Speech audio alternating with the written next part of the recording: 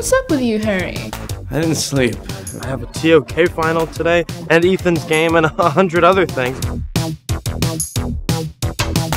Were you in meeting? Did you hear what Amanda said? Amanda Kessler? Nope.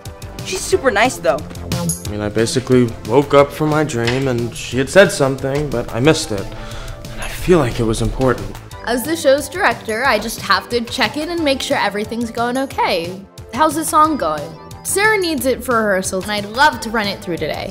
Well, I wrote it, but I lost it. Reporters, they'll hear. They're always looking for a new scoop. They're just waiting to print something negative about the show. Well, Henry, how are you? Tired. Coffee? We're all out. Aw, we're all... Really? Henry! Perfect timing. There are greater powers at work here. You know what I think this is? It's a quest. But Henry, there's no room for questing in the schedule. Henry, what you up to? Looking for Amanda.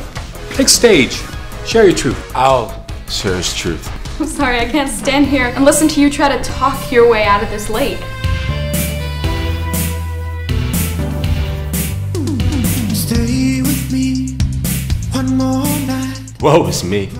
My crush spoke during meeting and I was too groggy to see. What is time? It's a concept that we all follow, but why do we?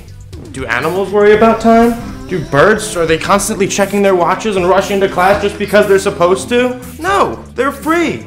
We're stuck down here, slaves to schedules, while they're up there and they get to be free. You and moms, baby, don't make me frown.